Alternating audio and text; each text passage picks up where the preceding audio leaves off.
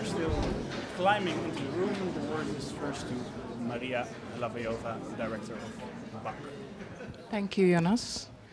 Welcome everybody to BAC, Basis voor Actuele Kunst here in Utrecht. My name is Maria Hlavejová. I'm Artistic Director of this place, and it's both great pleasure and privilege to welcome you all here on behalf of my team and myself on the occasion of the opening of the artistic project New World Embassy Azawad, which is brought to life by Moussa Ag Assarit and artist Jonas Staal.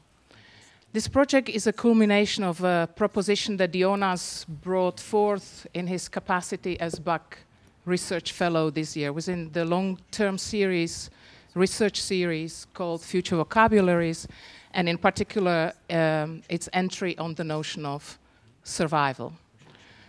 Now, survival at the point when I believe we are parting from the legacy of the modern.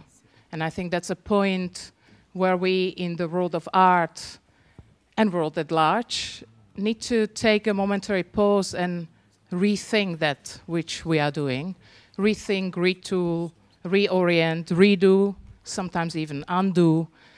And in the field of art, that would very often mean that we simply need to leave behind some of the certainties upon which we based our operation in the field of art and try to walk towards new sort of alliances between the artistic and the political.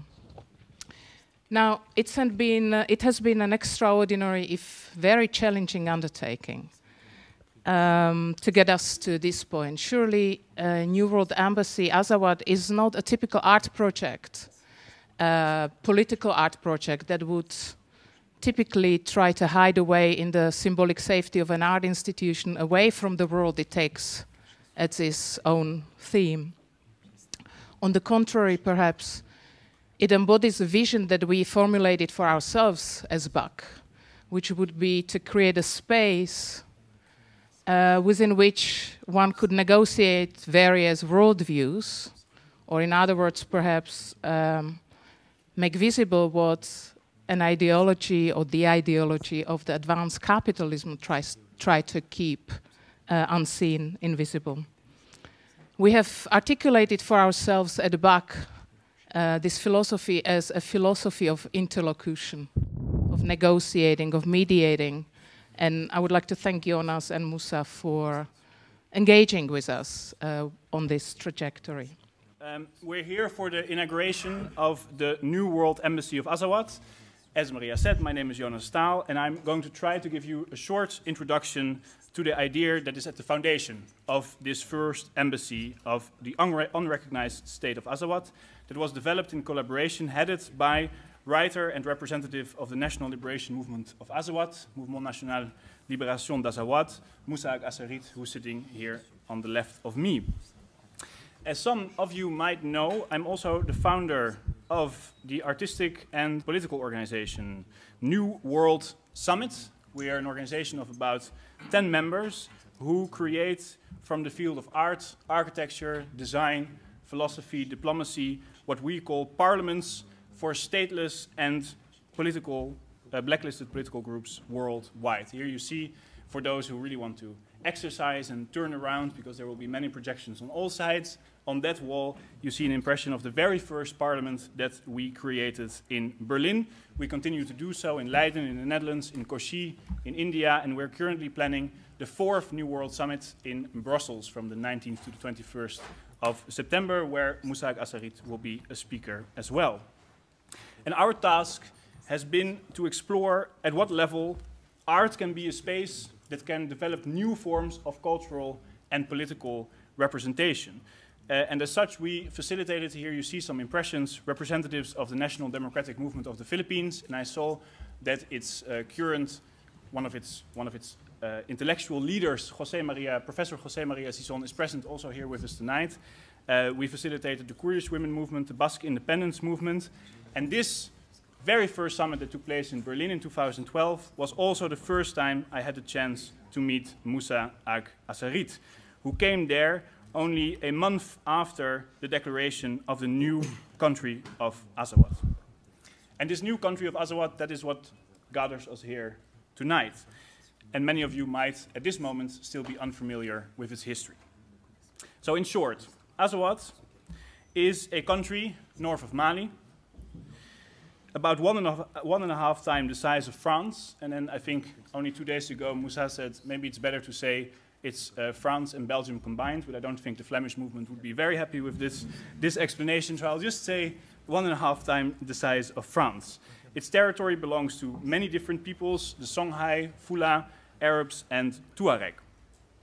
After colonization under French rule, at the end of the 19th century, Azawad already witnessed its first rebellions against the French colonizer, which continued after Mali gained independence in the 60s, which was backed, an independence that was backed by French support. The rebellions, mainly led by the nomadic Tuareg, continued in 1963, 1990, 2006, and most recently, and most successfully, in 2012, when Azawadian fighters that came from the crumbling Gaddafi regime, as well as deserted soldiers from the Malian state, came together, came home with their weapons, and declared the new state of Azawad.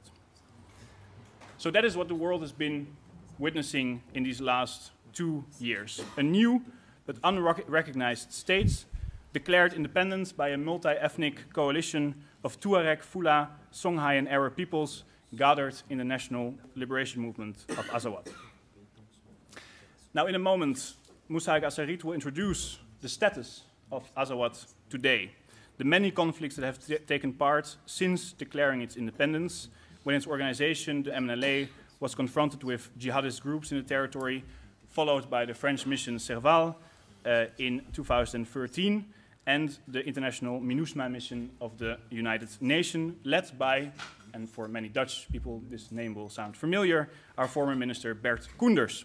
At this moment, 375 soldiers are on Azawadian soil as part of the MINUSMA mission until 2015, the Dutch state investing 150 million until that time, and 50 million years for each additional year that we would be staying there. This already in and of itself is a very good reason to be gathered here today and to understand more of the conflicts that the Dutch state has gotten itself involved in. Now, the reason that we are gathered here today, I think, has much to do with the fact that both Moussa and me are artists. Moussa is a writer, I am a visual artist. We come obviously from highly different political contexts. We are shaped by very different histories, but we do both believe that the cultural and the political are related in a fundamental way. And this has created the basis for our exchange in the past 2 years with this project as its result. In the context of the creation of the new state of Azawad, we have referred to this exchange as the art of creating a new state, which is also the title of the book that each of you has gotten upon entry, with a collection of political and cultural texts from the new yet unacknowledged state of Azawad, from its declaration of independence to the work of its artists, its writers, and its musicians. This new state gathers us here today. We're even literally sitting around it. Many of you might not see it because of the seatings that you ended up with, but this table is shaped after the new state of Azawad. It's situated in the larger map of the African continent, of which the lines you see all around you throughout this space. And around us on the walls are photos that Moussa Assarit took during the last combats that have been taking place between the MNLA and the Malian army between the 17th and 21st of May 2014. And for those of you who absolutely have no perspective on how this space looks like, this is pretty much the top view of it. Only this summer, my colleague Younes Bouadi from the New World Summit and documentary makers, filmmakers Gabriele Provaz and Rob Schreuder, who I know were sitting there, traveled with the MNLA to the state of Azawad in an attempt to understand the process in which a new state emerges. And this is pretty much the outlook of most of our days on the territory of Azawad. And what we witnessed there was an old state turning into a new one. The Azawadian flag that you see here, painted on the water tower, becoming a kind of collective canvas, covering houses, signs, license plates, water towers, and even uniforms. We realized that in the context of national liberation, the creation of a state, very different than colonial practices of occupation and administration, is first of all a cultural expression. The creation of a state in the context of national liberation is first of all a cultural expression. Here, taking the shape of the murals of artist Mazou Ibrahim Touré, which we had the honor of meeting in Kidal. What we saw in the new state of Azawad were signs, symbols, historical narratives defended by artists and soldiers alike. And thus we witnessed the creation of the new state as something that we would consider as a collective work of art, a horizon, an imaginary of insurgent histories as much as insurgent futures, as Maria corrected me so well this morning. So for this reason, we consider the space of BAC, where we are here, as the ideal space of creating a first embassy for the state of Azawad, as the place where the artistic and political struggle come together, and where we make visible the global battlefield that brings Dutch soldiers from the Netherlands to walk on Azawadian soil today. Now, some of you might ask, and this question has been asked a lot in these past days, is this a real embassy? Do we hand out visas?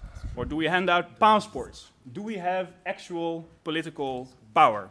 Are we recognized by the state of the Netherlands? To those, I would ask a different question. I would ask, is Azawad a real country, even though no other country in the world acknowledges it? I would say that the reality of Azawad, as the reality is of many struggles for self-determination worldwide, is the reality of its peoples. It exists because its people exists, and through them, its heritage, its language, its shared histories, and its images, and the potential future that is gathered in all of them. So if an unacknowledged country can be real, then I would say its embassy can be real as well. Art imagines the world anew, and now it's up to us to act upon what that imagination can bring us, to make a world, as writer Upton Sinclair has so beautifully said.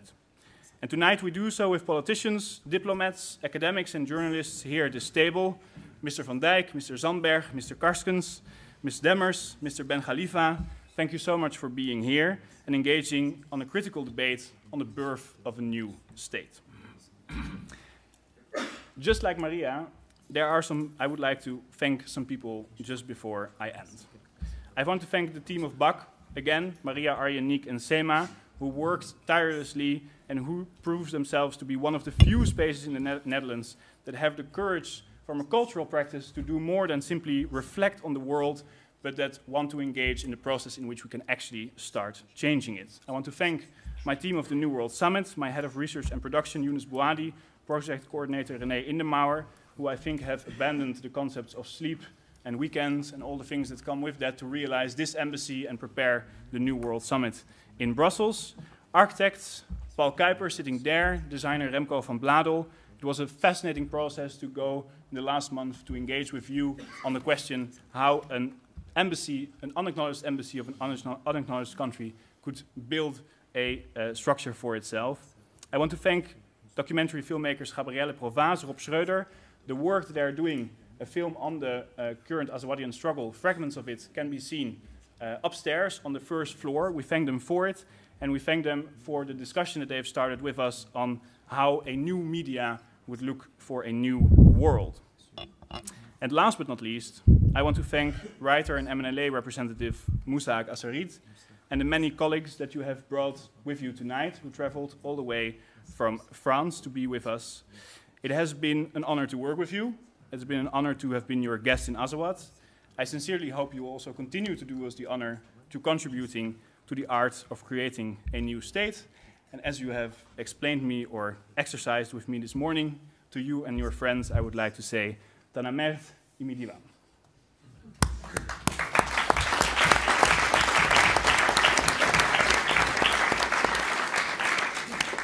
And it brings me to the pleasure of handing over the word to our chair of this evening, a former war journalist and today a cultural journalist who brings the two worlds together that we've been trying to bring together in this space as well, Raymond van der Boogaert. Thank you.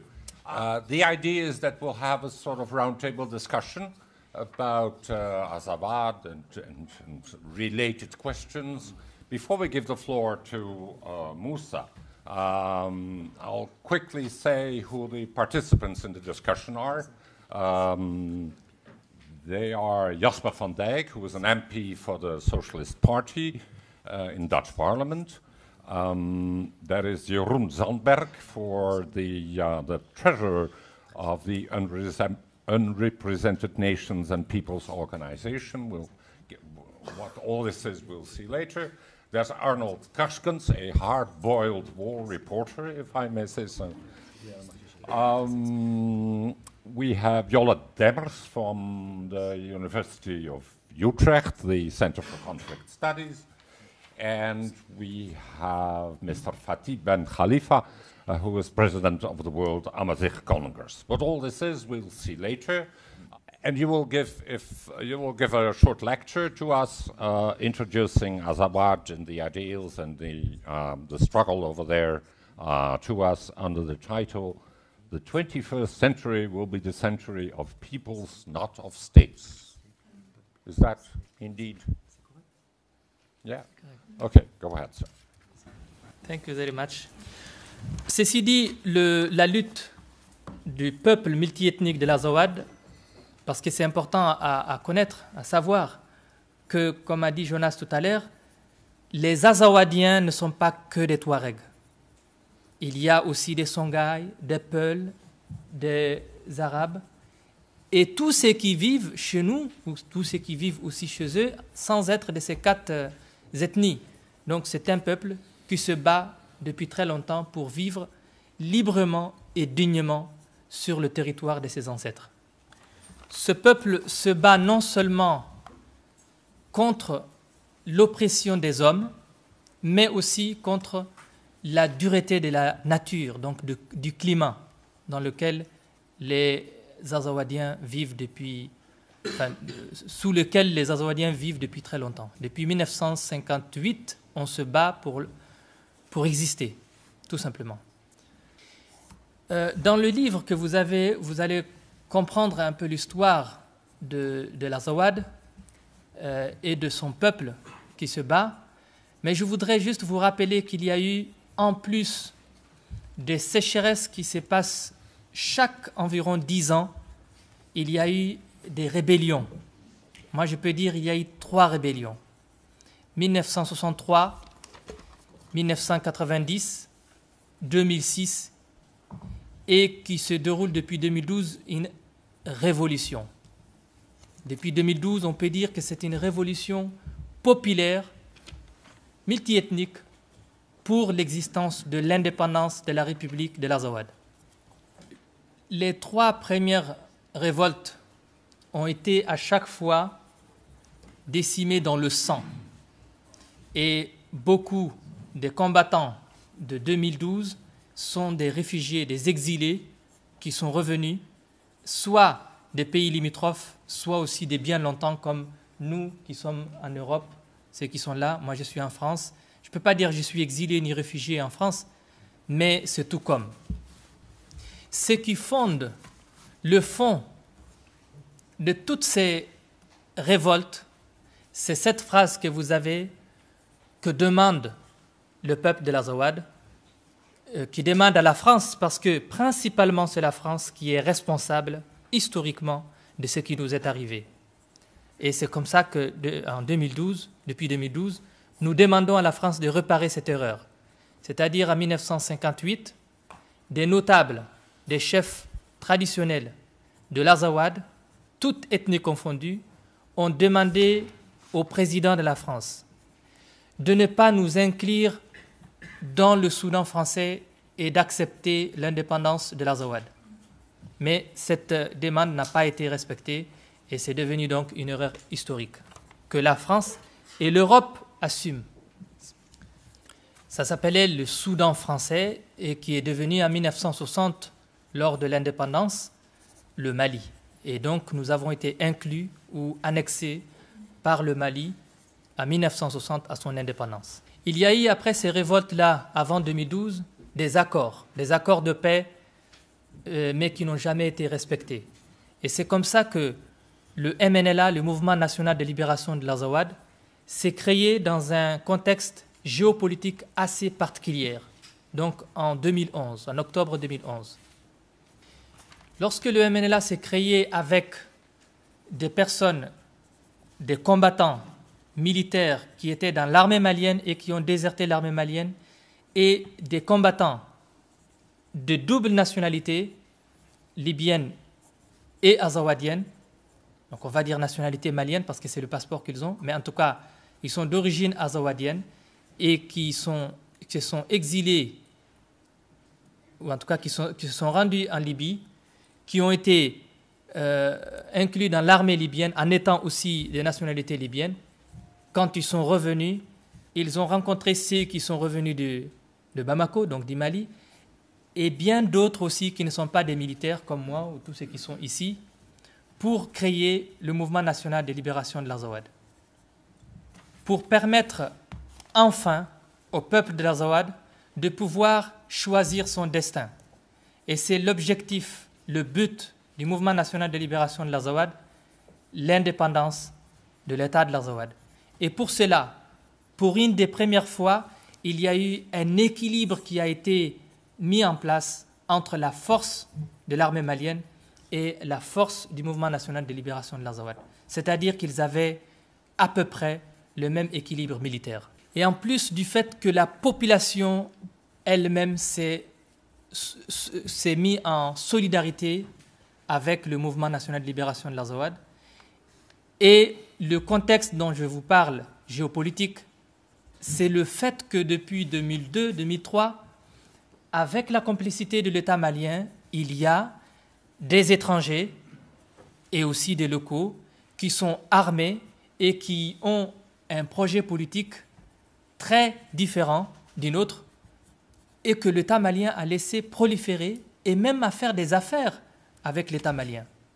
Et je vais parler d'Al-Qaïda au Maghreb islamique. Et avant ça, le GSPC, le groupement pour la prédication, l'islam, prédication, le GSPC, comment on dit, dans le sud de l'Algérie. Mm-hmm. C'est ainsi que lorsque les combats ont eu lieu entre les deux belligérants, le Mali et le MNLA, nous avons vu proliférer à ce moment-là plusieurs branches, plusieurs ramifications d'Al-Qaïda qui nous ont combattus et avec lesquels nous nous sommes battus à ce moment-là sous le regard silencieux de la communauté internationale. Et on se posait la question, pourquoi ils les battaient en Afghanistan et en Irak, mais chez nous, tant pis, ils ne font rien. Pourquoi ils ne nous donnent pas les moyens de nous défendre et de défendre notre population? C'était les questions que les Azawadiens se posaient. C'est ainsi qu'il y a eu un accord au mois de juin 2013. Juste avant, il y a eu l'intervention de l'armée française. Ensuite, il y a eu la CEDEAO, les armées africaines. Puis, depuis le 1er juillet 2013, les casques bleus des Nations Unies, la MINUSMA, qui sont les soldats africains, se sont introduits, donc sont devenus des casques bleus. Et parmi ces casques bleus, bien sûr, il y a des Néerlandais qui sont aujourd'hui à Gao. Donc c'est ça le contexte aussi de l'intervention internationale chez nous. L'obstination de la communauté internationale, c'était surtout comment faire revenir l'armée et l'administration malienne sur le territoire de l'Azawad, qu'ils appellent abusivement le nord du Mali. Et la France, officiellement, pour son intervention qui a commencé le 11 janvier 2013, l'objectif c'était de combattre les terroristes, les 3 groupes terroristes qui ont attaqué Konna pour aller vers le sud alors que le peuple souffrait depuis bien longtemps et on n'a pas vu grand-chose. Il n'y a pas eu de corridor humanitaire pour la population, donc il n'y a pas eu d'aide humanitaire vraiment par rapport aux populations. Lorsque ces différentes armées sont intervenues, à un moment donné, elles se sont posées la question, mais avec qui combattons-nous vraiment? Et parce qu'ils ont vu la population qui soutient le MNLA. Ils ont vu la population se battre contre les terroristes. Alors, ils ont compris qu'ils avaient des ennemis communs avec le MNLA, mais aussi un intérêt général, c'est celui de protéger la population. Donc, c'est dans cette situation-là qu'avec les soldats néerlandais, les soldats hollandais et les soldats français et bien d'autres, il y a eu des connexions, il faut le dire, il y a eu des connexions pour dire, si vous voulez, le MNLA dit, si vous voulez protéger la population de l'Azawad, alors nous devons travailler ensemble. Mais quel est l'embarras de ces soldats? C'était le fait qu'ils représentent des États. Ils représentent des États et leur but à partir des États, c'est celui de défendre les intérêts de l'État. Mais le problème, c'est que l'État malien est perclus, c'est-à-dire est handicapé, n'a pas de pieds, donc il ne peut pas s'arrêter chez nous. Les soldats, les casques bleus, mais aussi l'armée française, se sont rendus compte qu'en face, ils ont un peuple qui refuse cette administration et cette armée. Et vous avez cette image, les casques bleus, face à la population qui leur dit « Azawad Malino ». Alors il y a eu un dysfonctionnement, on peut le dire, il y a un dysfonctionnement entre la vérité, la réalité sur le terrain qu'assistent les armées qui sont sur le terrain et les politiques, les États, le Conseil de sécurité des Nations Unies. Et c'est là qu'il faut se poser la question. Sommes-nous des défenseurs des peuples ou sommes-nous des défenseurs d'intérêts géopolitiques ou géostratégiques des pouvoirs au sommet des systèmes d'État? Et ce que je peux appeler l'onde de choc, où le tremblement de terre s'est passé le 16, 17 et 21 mai 2014, lorsque le Premier ministre du Mali, avec une bonne partie de son gouvernement, ont décidé d'aller à Kidal, c'est-à-dire l'endroit où se trouve le quartier général du MNLA. Et là, vous avez, ces images-là ont été prises lors de cette période-là, où finalement, la population a refusé d'accepter le retour et la présence du gouvernement du Mali à Kidal. Après que l'armée malienne ait tiré à balles réelles sur des femmes et des jeunes qui manifestaient, faisant des morts et des blessés, le 21 mai, le gouvernement, le Premier ministre a donné ordre en déclarant sur les médias internationaux, notamment France 24, guerre totale contre le MNLA. Et le 21 mai, il y a eu une défaite cuisante de l'armée malienne à Kidal. Et depuis lors, le territoire a commencé à respirer. Le territoire de l'Azawad a commencé à respirer. Et c'est dans cette situation-là aussi que nous avons dit, mais est-ce qu'on ne peut pas trouver une oreille plus attentive que les soldats des casques bleus? Certains sont bien gentils, bien sûr, comme les Burkinabés, les Hollandais, certains Rwandais, des Tchadiens. Mais n'y a-t-il pas des peuples ou des personnes de bonne volonté qui peuvent nous écouter, écouter nos souffrances, regarder ce qu'on leur montre? Et c'est ainsi que nous avons pensé à la solidarité entre les peuples. Aujourd'hui, nous croyons plus à la solidarité entre les peuples qu'à la solidarité des États ou des armées. Merci beaucoup.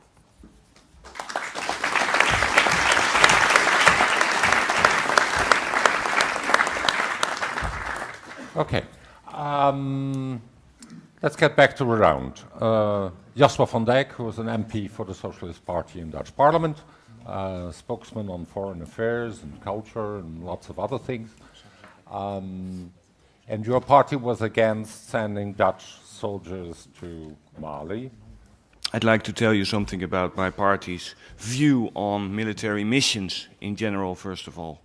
Because my party, the Socialist Party, is very cautious on military missions in general. We've seen several dramatic examples the last 10, 20 years of military interventions like Afghanistan and Iraq.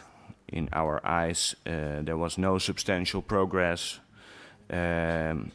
and sustainable solutions can hardly be reached by military interventions. Today, there's a huge debate going on, everybody knows, about the Ukraine and the IS, Islamic State. And for Ukraine, we don't believe in a new Cold War logic. We defend a few from a distance. Two sides, you can see, trying to get influence in Ukraine.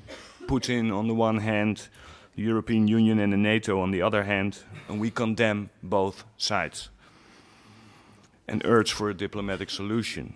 For the Islamic State, ultimately the same logic counts. There is no military solution on the long term. On the contrary, the involvement of the United States looks like a flashback to 2003, when it happens again. And when you read the newspapers, it could happen soon. Now for Mali. Last year, the Netherlands was asked to join the UN mission MINUSMA. And in our party, we had a long discussion because it's a broadly supported mission by the United Nations with a broadly supported mandate. But then the questions came in my party. How realistic is the goal of the United Nations? Restoration of state authority. How to avoid a new, long, lengthy presence of Western countries in this case, an African country. Sorry, no, I'm just saying to the cameraman, sorry. In a foreign country. How about the neutrality or the impartiality of the UN forces when they're cooperating with the Mali government and the Mali army? Who is, after all, the enemy? Who are we fighting against? How can we fight and negotiate at the same time with the same people? After all, reconciliation is needed for all parties, or at least cooperation, well, for all different groups in Mali. So we urge for more humanitarian aid and for diplomatic efforts. And now I heard that in July 24, a roadmap for negotiations is set out. That's what the Dutch government wrote in answer to my questions. I'd like to hear your opinion on that. What are the perspectives for peace, for reconciliation, and for autonomy? To what extent can your demands be fulfilled? Now finally, two things about your new embassy in the country of Azawad. I understand your movement, and I'd like to state that the current borders of Mali were drawn by colonial powers. Secondly, I'd like to state that it's, in my opinion, not to the Netherlands, it's not up to the United States or to my party to define or create new states, especially not the one you're talking about. States are defined by their people, primarily. And to me, if you ask me, what is important to me, a sustainable, workable solution is important. And I hope you reach that point soon. Thank you.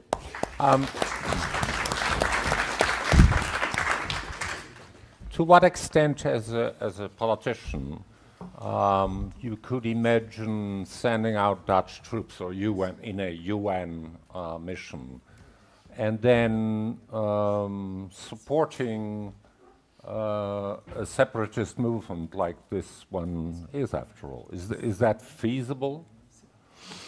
It's a difficult question because, first of all, to to my party, it's important what is the mandate of a mission, of a military mission. Is the United Nations approving it?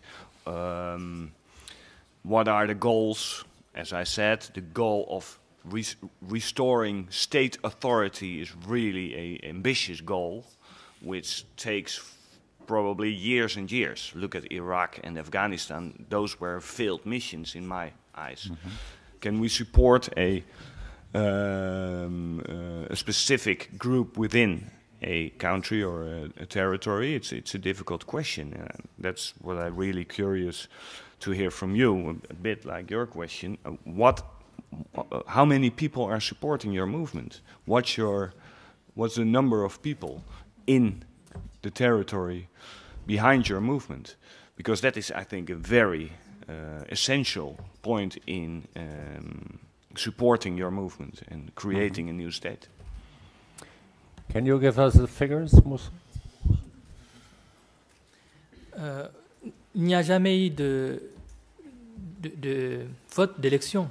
Alors nous demandons l'autodétermination pour que le peuple s'exprime sur ce qu'il veut, que ce soit ceux de Gao, de Kidal, de Tombouctou, de Ménaka, qu'on puisse, comme d'ailleurs ce qui va se passer en Écosse la semaine prochaine, est-ce que le Parti socialiste ou les États de façon générale ne peuvent pas permettre à des peuples qui se battent pour leur autodétermination d'avoir la chance et la possibilité de s'exprimer. Donc, nous n'avons pas participé aux élections, des mascarades d'élections qui se sont passées pour élire le président de la République du Mali, les députés maliens, mais le jour où il y aura un référendum d'autodétermination du peuple de l'Azawad, à ce moment-là, ceux qui veulent l'indépendance, ils vont choisir, et ceux qui ne veulent pas l'indépendance, ils vont le choisir. Nous, le MNLA, nous le respecterons et nous demandons d'ailleurs un référendum d'autodétermination. C'est ce que nous voulons. Le MNLA ne prétend pas avoir le soutien de toutes les populations, de tout le peuple de l'Azawad. Nous sommes un mouvement, donc une organisation, comme toute organisation dans le monde. Par exemple, en France, le président français ou le président d'ici, ou le Premier ministre, n'ont pas 100% de la population. Je ne connais pas, surtout dans le système démocratique, quand il y a une organisation qui a 100% de la population. Peut-être que nous aurons 60%, 70%, mais c'est très bien déjà. Is there a parliament in Mali? The central parliament? Est-ce qu'il y a un parlement central au Mali? Il y a un parlement. Would you, since you mentioned the example of Scotland, would you be willing to participate in general elections in Mali and sending delegates to this parliament in order to further your cause? Non, pas dans le contexte actuel. Mais si, à la suite des négociations qui se déroulent actuellement à Alger, la solution, c'est-à-dire on s'est entendu sur l'organisation d'un référendum d'autodétermination. C'est une très bonne chose, on verra l'issue de ce référendum. Et puis dire, par rapport à sa question, par rapport à la feuille de route qui a été signée le 24 juillet dernier, actuellement, il y a des négociations entre les représentants du gouvernement du Mali et le MNLA et d'autres mouvements qui sont belligérants,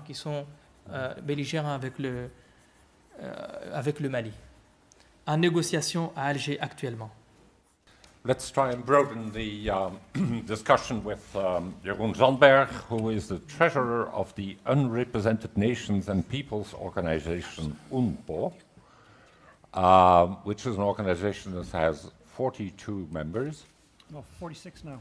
46 now. Yeah. Is Azawad... Azawad is not a member of UNPO, but currently we have 46 members. We are discussing with Azawad, and perhaps we will cooperate with them in the future. I'll like to present my speech. Go ahead. Yeah. Good evening. My name is Jeroen Zandberg. I'm representing the Unrepresented Nations and Peoples Organization.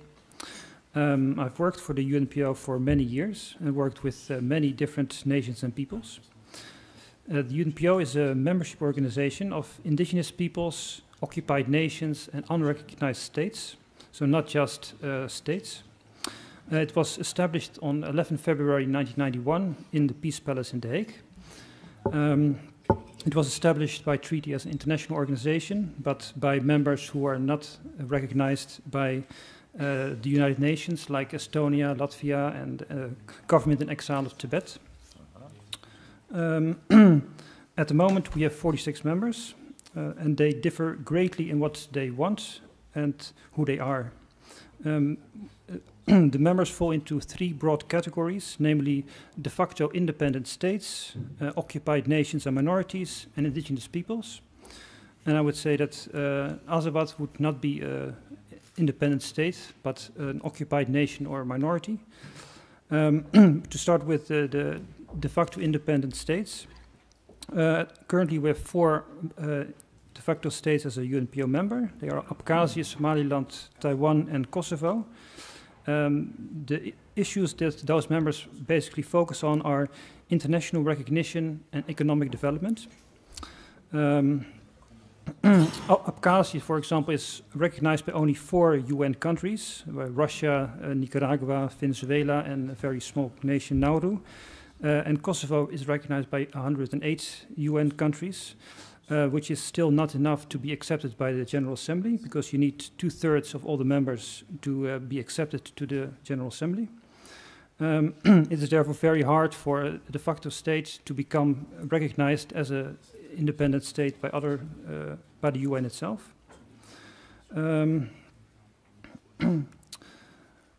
Most of the UNPO members are not de facto states. We only have 4 at the moment, but about 40 of our members are occupied nations and minorities. Some of them strive to become a state, but others look for ways of self-determination in a different way.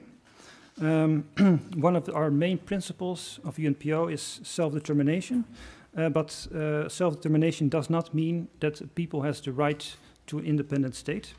There are some criteria for it, and they're also very political. So what we usually focus on when we talk about self-determination in UNPO is in autonomy, internal autonomy within the state, more human rights, more cultural rights, more language rights. And then the third group that is a member of UNPO is the indigenous peoples. So they are like the Batwa in Central Africa who live in the forests, or the Mapuche in South America. There are usually very few in numbers, usually hundreds or a few thousand, and they have very few resources. They're very dependent on their environment, so our focus supporting indigenous peoples is really supporting the environmental protection and supporting their language and culture. One of the main issues of UNPO is self-determination, but we also focus a lot on non-violence, because it's very important for the UNPO as an organization to function, that the members of UNPO have a non-violent political activity. Firstly, it's very important for UNPO because we need to work in international structures, and if you are not abiding by non-violence, then you cannot lobby for your case. Another reason why we lobby a lot for non-violence is the peoples itself. It's because they don't have the means to be many nations and peoples are confronted with state oppression, often via military means. An all too human reaction to physical oppression is to react with force and try to stop this violence. There are many examples, of course, of this in this world. At UNPO, we always try to convince people with trainings and all those things that is almost always a bad strategy, because you can never be equal in that sense, because there's also always a big imbalance of power. So it's always, we always try to convince them that it's better to use the international conflict mediation opportunities that are available, because there are a lot of UN mechanisms focusing on human and cultural rights. That's a very important reason why we do that. Another reason why we advocate nonviolent action is because it makes the struggle for self-determination of the people more inclusive. Because violence usually means that the average person is unable to be part of the movement because they don't have the capacity or willingness to be a rebel fighter. This means that the majority then become spectators instead of actors in the struggle for self-determination, which means that the organization usually loses its base, and which makes it much easier for the state to stop any self-determination of their people. And your aim is to represent the interests of your members, or to lobby for them? Or yeah, it's truly a membership organization, that meaning that it's really the members who decide the strategy. There's a general assembly every 2 years, and then they elect a general secretary and a treasurer to do the executive, and then you have the presidency plus the board, the president plus the presidency, which is the board. And then what we do is, well, we have meetings, we have conferences, we have a lot in the European Parliament. And usually we do that based on what they want, because we have 46 members, so a lot of different different questions from them. Really based on what they want. For example, we have few members in North Iraq, like Assyrians, Iraqi Turkmen, and the Kurds in Iraq. So right now we're very busy with that, organizing lobby meetings in Washington, and yeah. For example, which Kurds would be a member? The Barzani Kurds, or the PKK, or all the Kurds? Well, right now we have the Iraqi Kurdistan as a member and Iranian Kurdistan. As a territory? As a territory. And actually they were a founding member of UNPO, so they've been a member since 1991. And currently it's the Kurdish regional government who is a member of UNPO. So they're representing the region of northern Iraq, of Kurdistan. In Iran we have the PDKI. The Kurds in Iraq are not a member, Kurds in Turkey are not a member of UNPO, so not the PKK.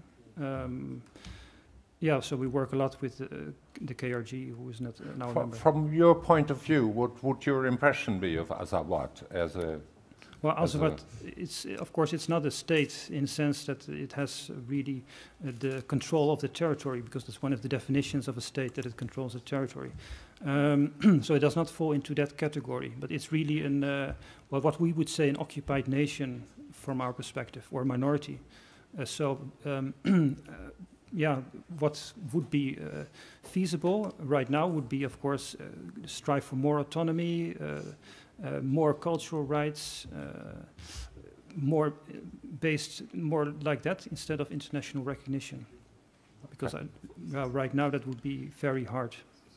Because even like Abkhazia, which has been independent for more than 20 years, there are only 4 members of the UN who recognize it. So it's very hard. You say that you prefer your members to be non-violent, right? Yeah. Well, we prefer. Well, we demand from practically every example one can think of is a military organization. No. It's no. They have to reject terrorism, and non-violence. Of course, it means that you doesn't mean that you don't do anything. It just doesn't mean you should not be focused at military conflict. Of course, like Abkhazia or Somaliland, they all have armies. So in that sense, they can have violence, but they are not. They don't.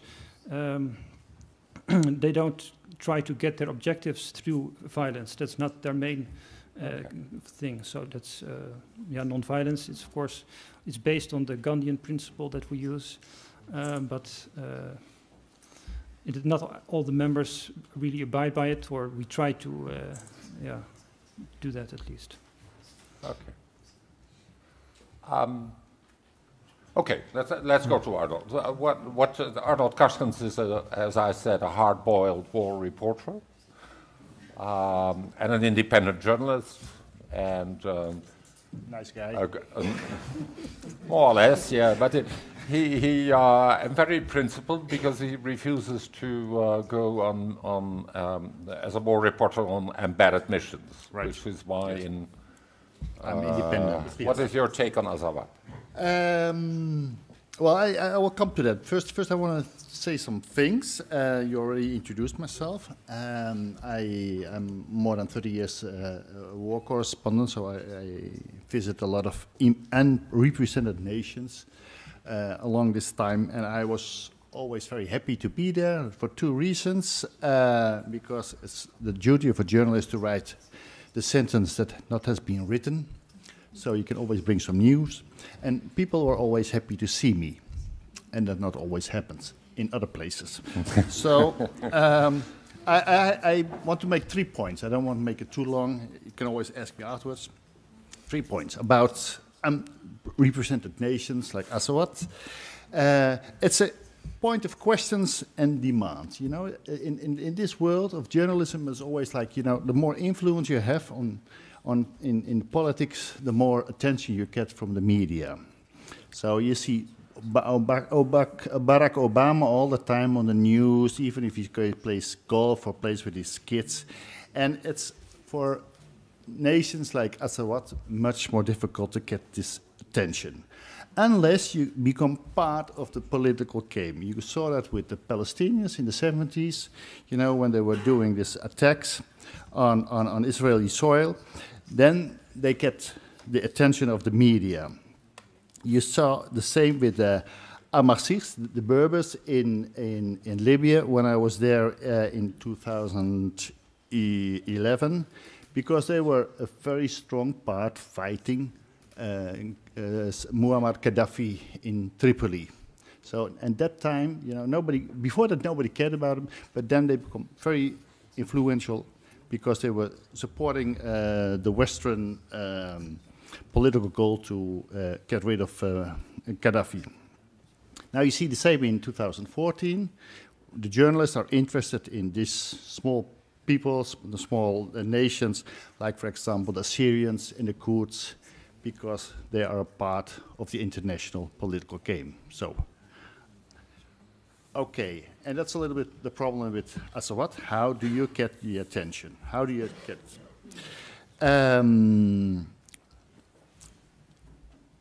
It is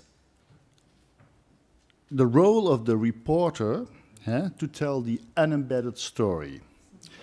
It is very important to get off the road where all the main media storytellers try to put you on. So it's very important for the media not to follow Barack Obama on his election campaign.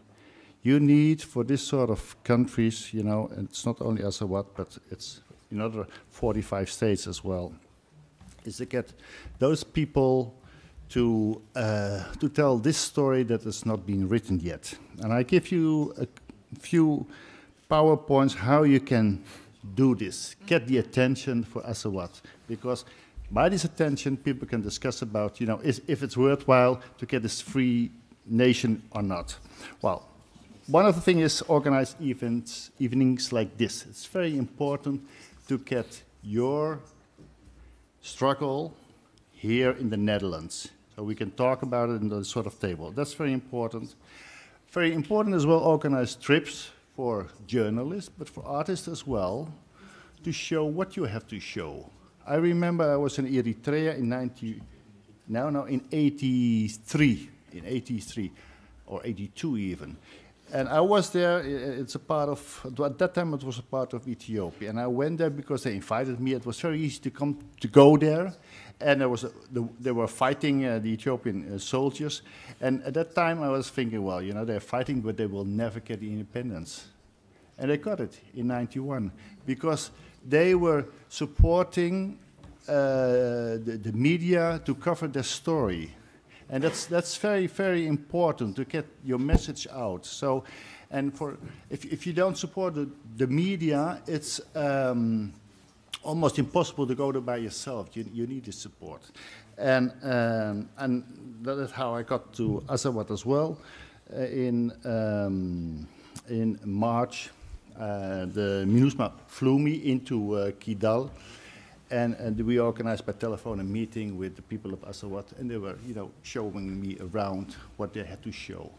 So I could get this message out, what you were trying to goal in your struggle, and how you were take sides in this conflict towards UN and the Al-Qaeda movements. But on the other hand, and that's point 3 I want to make as well, and that's for concerning Azawad, but for all these unprecedented nations, it's that sort of people and countries existed before the first newspaper was printed. So that's what I want to say is, don't exaggerate the power of the media. It's always very important, more important, that you have your own vision, your own goal, and not try to be independent on the media, and especially not the independent media. So if you say, well, we can do it without it, it's the best. But if you can get the help of the media, it's very important, because I always say, as long as a journalist can come to a country, it means at least, it's not a concentration camp. And like right now in the Islamic State in Syria and Iraq, they get the people, the worldwide population against them, and you try to prevent them. So open your doors, let them show you have nothing to hide, and then the people can make their own opinion. The international media, the international people, and your own people, they can show what's going on. So the most important thing is your ideology, your goal, and the media will write about it. So that's what I want to say. To what extent, giving all this good advice, to what extent do you sympathize with the cause? Well, I sympathize with everybody, with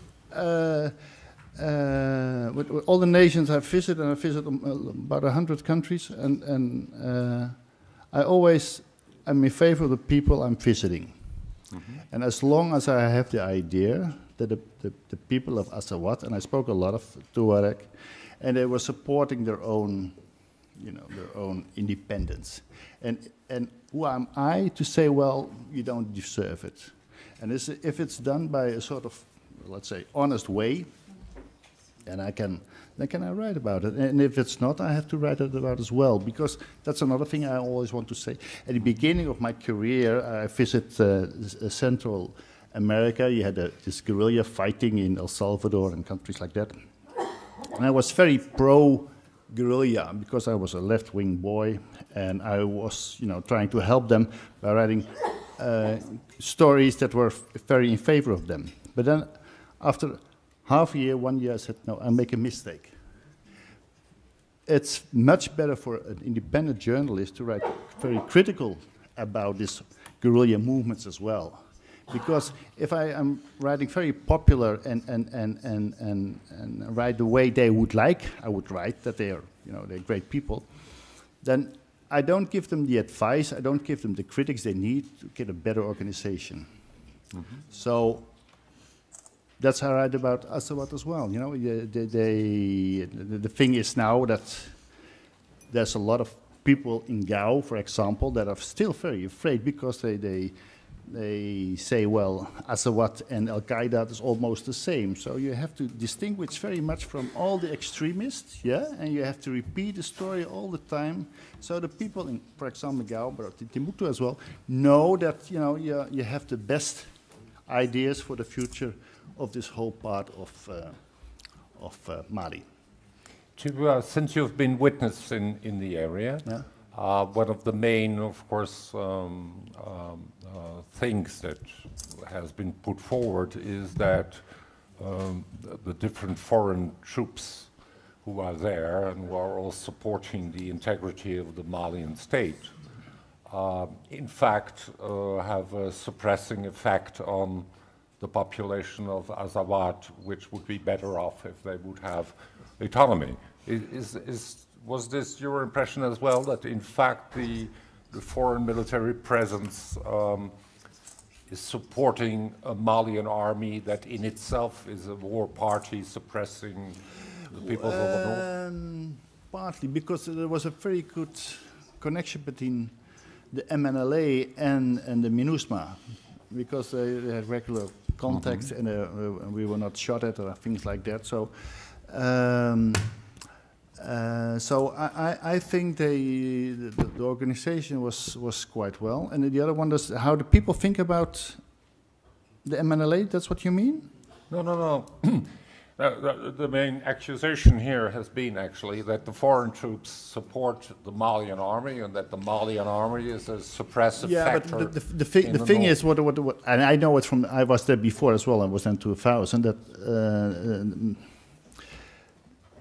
in Gao, for example, they are not very pro MNLA, a lot of people, but they even, dislike the government in Bamako as well, because they think, well, we are in the north and we don't get the support we actually should get from the central government. So actually, and the MNLA should use this. They're balancing, they're not taking one side or the other side. So you have all the possibilities to get this sort of people on your side, if you want that, and try that they give them their support to your organization. Okay. So that's I just want to say that my opinion is that a lot of people in the north, they dislike what they call the black population in the south, and that's from ages and ages on. So, and I think that's one of the reasons that the MNLA has support from a lot of people in the north, from the Tuareg especially. Okay. Jolle Demmers, you write and lecture on theories of violent conflict, the role of diaspora in violent conflict, and the ethnographies of neoliberalism. Well, what are the ethnographies of neoliberalism? Well, that's for another session, I think. That's another session. Yeah.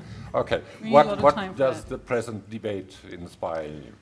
Yeah, well, I think I'm going to take it a bit, I'm going to zoom out a bit and talk on a more abstract level. Maybe sort of turn the gaze back to the walls around us too. Because I think the gaze of the artist, the gaze of Jonas, and the ethnographer scientist or the anthropologist, the conflict analyst, is really not that different. Both aim to question the categorization the categorizations that we live by, and what we may call a phenomenology of war is very close to what art is about, I think. That is, to look at things, to look at phenomena as if we see them for the first time. That is what I tell my students. Try and look at the world as if you've just landed from Mars. And I'm sure the art students in the room have had that experience too in school. Destabilize stable meanings in the shadow of powerful explanations. Study also the built environment. And question how space generates a certain form of being, a certain form of subjectivity. Who's welcomed and who's expelled? What are the rules of the game? Take nothing for granted and question everything. This project, as I see it, helps us to explore the spatial dimension, as we academics would call it, of the mechanisms of governance deployed by parties in the Azawad conflict to secure their legitimacy, naturalize their authority, and to represent themselves as superior to rivaling political campaigns. Parties in conflicts always are, in a way, constructed entities that are made socially effective through all these imaginative and symbolic devices. Through images, and we see them all around us, metaphors and performative practices, actors in conflict aim to represent themselves as real, as tangible entities with spatial properties, and through that claim legitimacy, because that's what we're talking about here, I think, this evening. And what we see here, in a way, is constructivism stretched to its limits. A phenomena may be constructed, that is imagined, but as soon as people start to act upon an imagined phenomena, it becomes real in its consequences. A large part, I think, of bluffing the state of Azawad is to make it real through mimicking the routines of statehood we see elsewhere in great detail. The paraphernalia of statehood, the flag signaling the border crossing over there, I think a very strong image in the beginning. The newly made stamp in Jonas' passport. The monuments, the checkpoints, they all try and discipline us in a way into the scripts and routines of Azawad statehood. And of course, the embassy embodies this idea. Now, the literature on state spatiality offers a new and distinct research methodology well suited to the analysis of the spatial strategies deployed by a whole range of agents in their efforts to produce or erase the notion of Azawad as an independent state. For no doubt that little flag will become a target. It will be seen as a provocation, labeled as terrorist or banditry, and removed, and it will be planted back. Through architectural design, security devices, and multiple bureaucratic rituals and routines, authorities from all sides aim to claim space and produce subjectivities in highly contested ways. And interestingly, they will also do this now in the name of the Dutch public, or in the name of Dutch national security, or in the name of Dutch claims to gas resources in the region. Very important issue. The point of departure of this project, I think, is that architectural forms and our built environments, monuments, bridges, public squares, border crossings, shopping malls, churches, have political and economic impacts on the social systems in which they operate. Buildings, including this embassy, offer cues suggesting how people should act. They tell us about our relationship with one another. The idea is then to read society through its buildings, and in the case of Azawad, its built environment.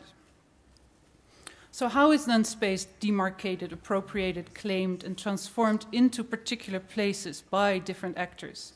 How do individuals and organizations in conflict establish these spatial claims to authority? And how are they adopted, contested, rejected, resisted? The case of Azawad informs us on how control is exercised through the management of space. It reminds me of a lot of other cases of state building and of forms of hybrid states that we at the Center for Conflict Studies research. The Zapatistas in Mexico, in the Lacandona jungle, the case of Kosovo, South Sudan, Abkhazia. In all these cases, imagining the state through the production of state effect was of utmost importance. I want you to show you an example of Abkhazia. It's already mentioned earlier. Maybe it's a bit of a difficult region. This is the map of Abkhazia. Abkhazia separated from larger Georgia in the 1990s, and it's one of these frozen conflicts that's still sitting there. And on the next slide, you'll see the highway coming out of Tbilisi, and Tbilisi is the capital of Georgia. And if you look at the sign, you see the sign stating that one of the destinations of the highway is Sokhum. And Sokhum is the capital of Abkhazia. Now, what we see on the sign is that it makes us feel as if we can travel to Sokhum without any problem. This is just a city further down the road within Georgia. So it's a form of imagined access. However, then if we go to the next slide, we enter the bridge crossing the Inguri River. We run, and that's the river that separates the two territories. We run into a fully militarized international border where one is not allowed to enter if not carrying the right papers. So we're subjected into a position of the foreigner and the migrant, and this has been the case since the 1990s. Two remarks I'd like to make in reference to Azawad. What of course is fascinating is to see what are the next steps of spatialization. So what comes after the little flag? First, I want to say something about the role of the market. And interestingly, we in the Netherlands, or in the former West, we see a reverse of state spatiality. Icons of statehood, such as borders, but also railways and post offices and telephone booths and trams and buses, have been privatized and turned into corporate brands. Citizenship here is not primarily realized in relation with the state or the participation in a public sphere. Citizenship rather now entails active engagement in a variety of private, corporate, and quasi-corporate practices, of which working and shopping are paradigmatic. In many ways, we're all stateless. For the role of the state now is to facilitate the market first and foremost. So how to build what kind of statehood in the era of global capitalism? I think that's one of the pressing questions for a new state to think about. And for the second point, I go back to a more classic view of the state. Here the state, Charles Tilly, is seen as an autonomous organization successfully claiming priority in the use of force, a monopoly on the use of violence, within a larger and clearly bounded territory. How and where and when is the use of force legitimate? Who has the moral right to claim this priority? On whose behalf? Who are the people? The most abused word in a lot of politics, I think. For although the ideas presented in this project speak of poetry and art, creating a new state is also about killing and dying. Claiming a territory as one's own, upon which so many interests are projected, as that of northern Mali, Azawad, including those of the Dutch public, will involve the use of violence and bloodshed. It does involve becoming part of a project which is ugly and difficult to control, which is easily corrupted and in need of constant critique. I'm not sure if and how that critique is going to come from us, the consumer citizens of the former West, but we're part of this now. This concerns us directly. And I'd be very interested to see what this embassy is doing to you, the public. What it is that we learn here and what it is that we take away with us. And today is, I think, only the beginning of that conversation. So thank you for joining. Can I ask you a small question? The idea behind foreign intervention, like the one in Mali, for example, in general, is to freeze the situation, tear out the problem.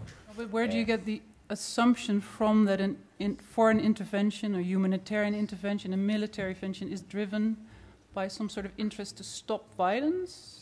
Because that's in the case of Mali, the idea is to kick out the what they call the terrorists, etc., and restore the Malian state.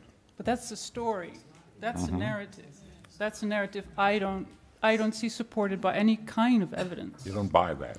I don't buy that, no. And I think exactly we should be here to question these kinds of stories. This is clearly what I started out with. This is clearly the narrative that's been told to us, that we're going to do good. And I think it's important to question those narratives.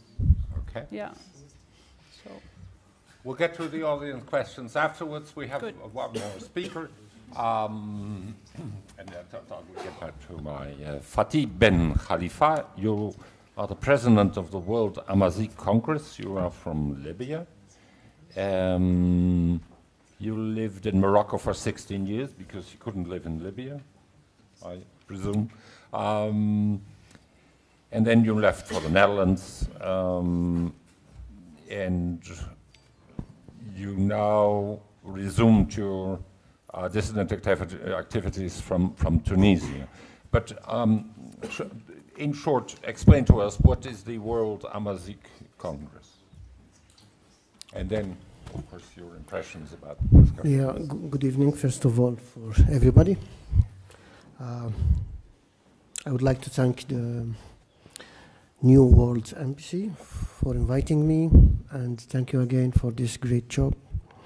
CMA, Congrès Mondial Amazigh, or World Amazigh Congress, it's an international organization defending Amazigh rights, and we try through this organization present Amazigh identity and culture. So established in 1995, our organization, our local, it's in Paris. Why in Paris? Because no one of North African countries can already to give us authorization to be or to establish it in our own land. So I am ex-president of this organization since 2 weeks ago. So if I can continue my presentation. So yes, must have been a mistake. no, it's great. I'm Amazigh from Libya. When we talk about the Amazigh people, their culture and identity and rights, we are talking about a group of people that exceed 60 million persons living in countries of North Africa. Start from Egypt, through Libya, Tunisia, Algeria, Morocco, Mauritania, and state of Itinerary, countries of Grand Sahara, Azawad, Niger, Burkina Faso, and also north of Chad and Sudan. Also Canary Islands, and also millions of Amazigh in Europe and North America. For example, here in Holland you have around 500,000 of Amazigh, but you call them just Moroccans or Muslims or Arabs, because you must you believe that our countries are Arabic ones.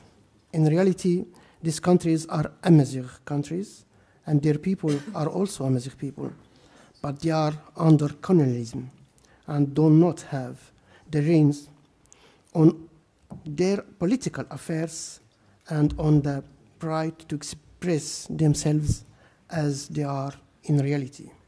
More than 60 million Amazigh live their daily lives in their own lands according to their historical identity, their mother tongue, and their artistic, traditional, and musical heritage, but are still officially and on a global scale part of Arab world, or part of Mali, or part of Spain. Even in revolutions, their revolutions which are still being paying with their own blood in order to get rid of the Arabic colonialism are still being unanimously called the Arab Spring. In Tunisia and Libya, as our friend said, Amazigh people played a very important role for victory of this revolution. In Egypt, we saw Arabs and Copts. We saw Christians and Muslims, and so many people from Noba. In Syria, there is Kurds and Arabs, Muslim and Christians. In Azawad, Tuareg, Fula, Songhai. So how come we can call this spring of freedom the Arab Spring? More than 60 million Amazigh are not recognized in the constitutions of their respective countries. None of the regimes in all North Africa, not in Mali, nor in Spain, has official statistics regarding Amazigh citizens. By dictatorship regimes' laws, my people cannot even give Amazigh names to their children, even less for them to demand their independence and the formation of their own independent countries. Why is that? Because they are under colonialism. All colonialism regimes that prevail on the Amazigh land we call Tamasheq, since old history has ended, but the theorists among them, the Arabic and French colonialism still exist. The Arabic colonialism regime still exists because it dominated by force of arms, religion, and Arabic nationalist thought and ideology. The French one because it dominated by force of arms, economy, and political networks. Ladies and gentlemen, explaining the issues that are clear, fair, and legitimate would only increase in their complexity and overlap. This is what's generally happening now in the Amazigh countries of Tamasheq and in Azawad as an example. The international community currently led by France, and countries in the region, currently led by the military regime of Algeria, exceed in explaining, interpreting, and intervening in Azawad only to ensure in complexity in order to ensure continued colonial dominance in direct and indirect forms. Azawad people of all beliefs aspire to freedom of self-determination as they see it and as they wish. They are at home and did not assault anyone outside of their soil. Then, by what right would outsiders intervene in their matters? Simply and clearly, those who really want to address terrorism and extremism based in some areas of the desert, why wouldn't they support the people of Azawad? Who wants to address the heavy drug crimes and international traffic business, money laundering, which passes through the Sahara Desert? Why not support people of Azawad? Those who want to address the illegal immigration from Africa to Europe, why not support the people of Azawad? Those who really want to support freedom, democracy, and stability in the region, why not support the people of Azawad? So many questions, no answers. Simply put, those who do not want all of this will only lengthen the explanation, interpretation, and analysis, just like France is doing right now, and those that support it among the international community, unfortunately including the Dutch government. Thank you again for the New World Embassy for this great, great job. Thank you very much.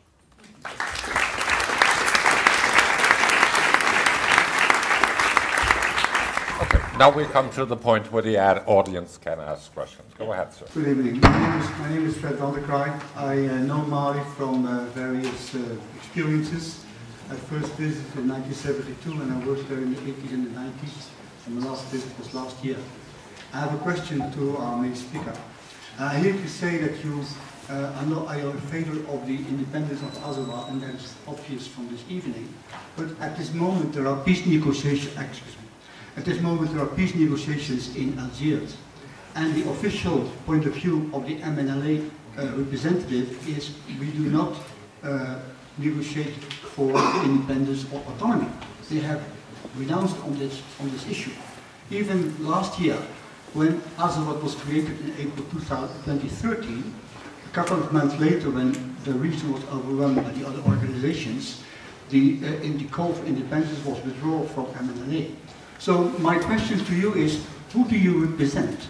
Do I have to believe you, or do I have to believe the representatives of MNLA in Algiers? I'm very confused in this moment.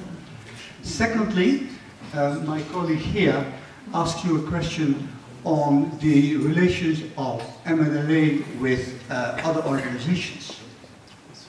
Now, in particular, Iyad Agali, you know very well, who signed the agreement of Algiers in 1991. He was also related to the creation of MNLA. Nowadays, he is the leader of Ansar Din. And there were reports that in May, when there were clashes between the Malian government and MNLA, that there were forces of Ansar Din who had joined the fighting. So my question would be to repeat the previous question, that is, what are the relations between people like, for instance, Iyad Agali, who recently joined forces with one of the most sought terrorists in the Sahel, Mokhtar al-Mokhtar.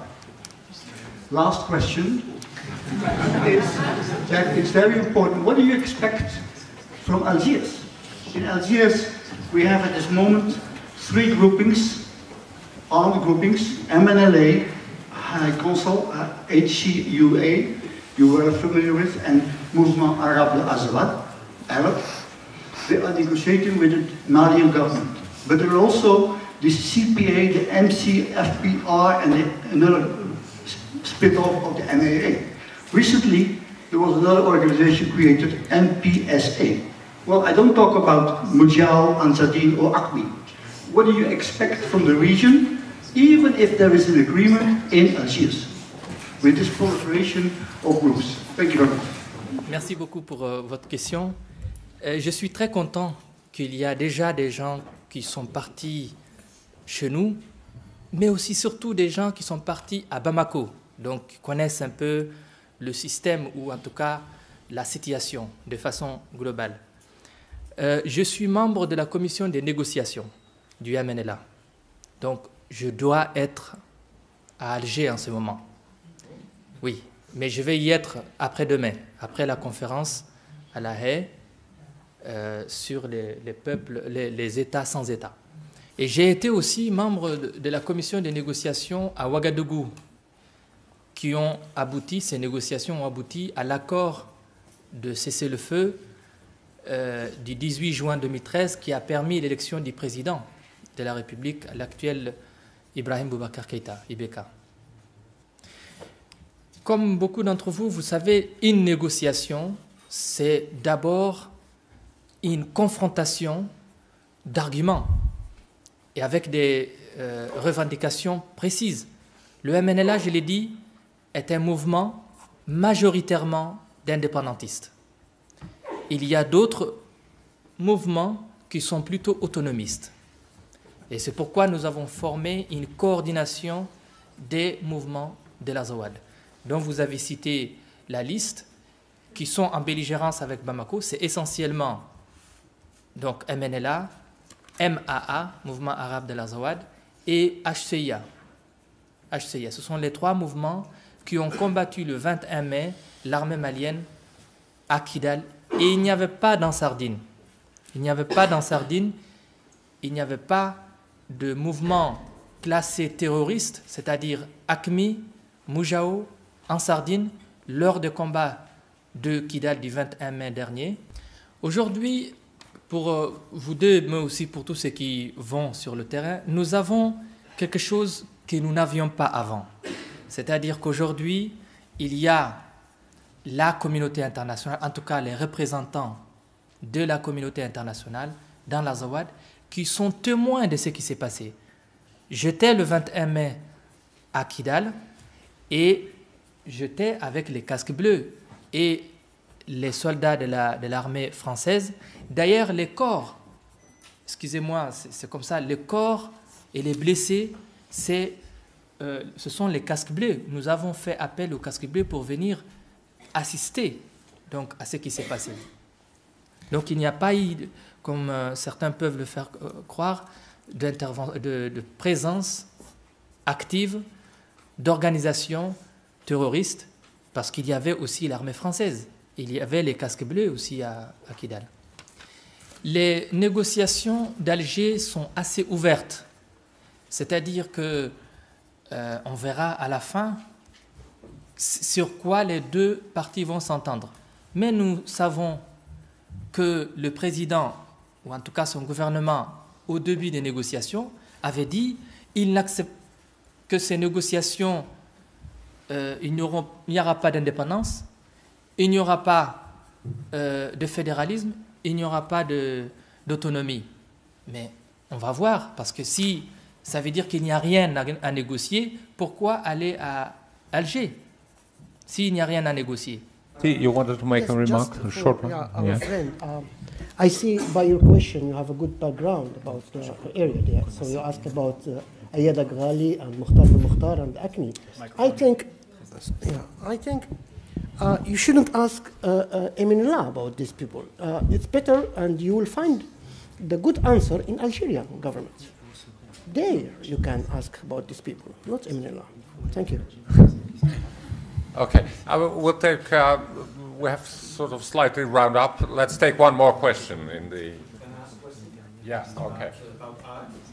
Yeah, about art. Good idea. You teach art here in school, me with a few students, so maybe the Bakri should talk about art too. For your style, I wondered, what is your aim? Is your aim to create a work of art, in doing this? Or do you really aim for independence of Azawad? Because that would be interesting. I never saw an artist who achieved a political goal. Thank you. Well, if you've never seen an artist that achieves a political goal, then there's a big problem. because there have been, and we can talk about it later maybe. What is for me crucial about this project, about this embassy, and also about the debate as we've been having it tonight, is that we're talking in a way about the state as a compensatory model. I think that is also what Jolle is partly addressing. So it actually, the question we can ask, that we cannot ask in relationship to existing states, or maybe do not ask enough, is the question we ask continually in the concept of the stateless state. What is a state? How can we define, how do we define the legitimacy of a structure of representation? And I think this question of representation is exactly what ties fundamental question of politics to fundamental questions of art. It's like, what are the conditions through which we are represented?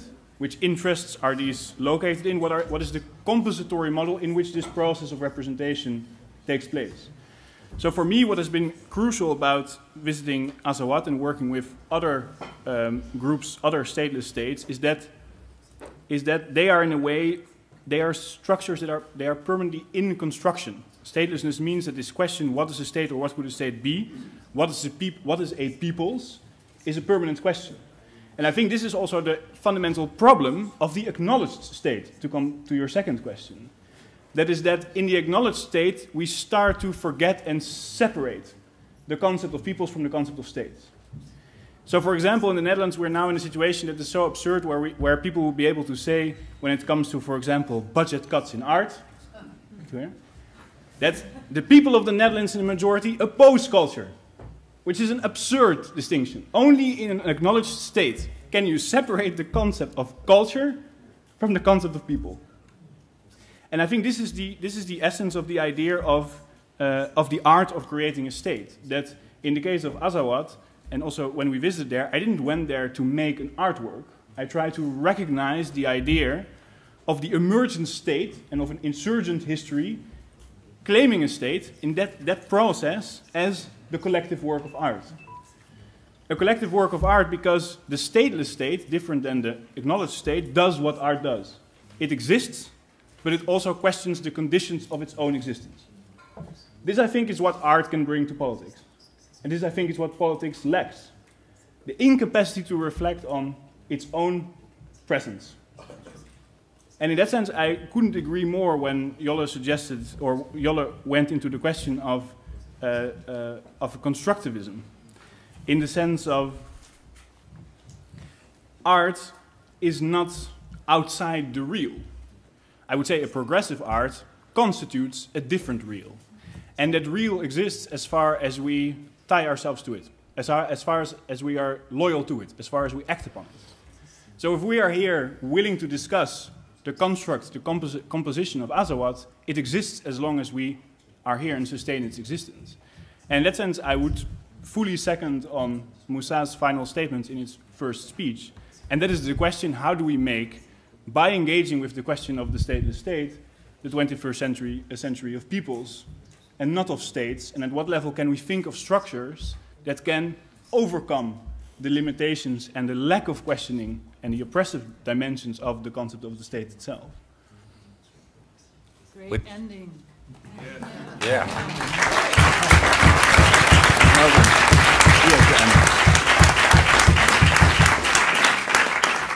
Moussa, can I ask you for your final impression? Moi, tout d'abord, je voudrais dire que est-ce que c'était possible? C'était la question qu'on se pose souvent. Nous, dans l'Azawad, est-ce que c'était possible que les autres entendent notre voix, que les autres sachent nos souffrances, que tout simplement les autres sachent que nous existons, même si nous avons choisi un désert pour y vivre. Et ce qui vient de se faire, ce à quoi vous venez d'assister aujourd'hui, moi je considère que c'est historique. Et si les Américains ont fait, en faisant un pas sur la Lune, un pas pour le monde, nous considérons que nous avons fait un pas pour les peuples. Et pour cela, New World Summit, New World Academy, New World Embassy, c'est un cheminement vers la rencontre des peuples. Pour le moment, On est en train de nous faire éloigner et ce serait bien qu'on s'approche et qu'on regarde qu'est-ce qui est commun à nous tous. C'est la respiration, c'est le sang. Nous voulons tous vivre heureux, que nous soyons dans l'Azawad ou que nous soyons à Utrecht. Et moi, je sens, après avoir fait le tour un peu partout, en Europe et ailleurs, qu'il y a quelque chose qui est en train de naître et qui va au-delà du capitalisme, au-delà des intérêts économiques. Ce sont les droits des peuples collectifs. C'est ce qui va se passer dans quelques jours seulement en Écosse, ce qui va se passer, je l'espère, dans quelques jours aussi en Catalogne. Et puis vous verrez que ça va se passer. Et pour terminer,